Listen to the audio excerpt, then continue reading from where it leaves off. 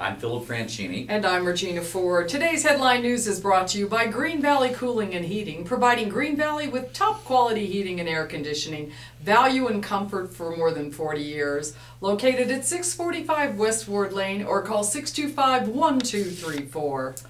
The current Rosemont Copper Mine Plan falls short of federal and state air and water quality regulations, the Forest Service said Friday, but the mine will have months to correct its plan. Coronado National Forest Supervisor Jim Upchurch said no plan will mitigate all impacts, but said the 1,000-page draft environmental impact statement provides scientific data for the 90-day public comment period that begins Saturday in Sahuarita. Upchurch will make a decision sometime in 2012 on the proposal for a mile-wide open-pit copper mine in the Santa Rita Mountains.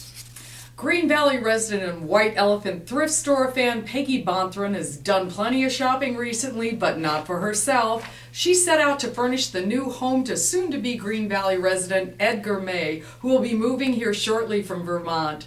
Peggy spent less than $2,000 creating a beautiful, ready-to-live-in residence. Peggy shelled out $1,901 to be exact to decorate the entire home, and almost everything was purchased at the White Elephant. Read these and other stories right here on our website or in your copy of the Green Valley News.